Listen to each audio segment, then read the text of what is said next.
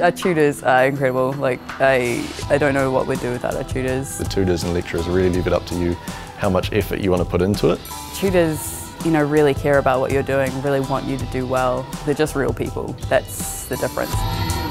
When I first came into uni, I had a lot of ideas about how things were going to be set in stone, how the choices I made in first year would mean that I'd be stuck in second year. And I realised that I was totally wrong. You can do something and it doesn't mean that it's going to be the rest of your life. At AUT, industry experience is huge here, which is good. We've had so many opportunities. We've gotten to enter a lot of competitions, won a lot of money. Getting to a co-op, we got hooked up through one of our tutors. Ended up working in an agency as intern.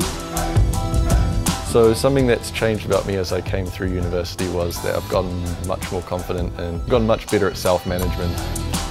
When I first came into uni, I was so set on doing TV and radio. It was kind of the only things in media that I knew existed.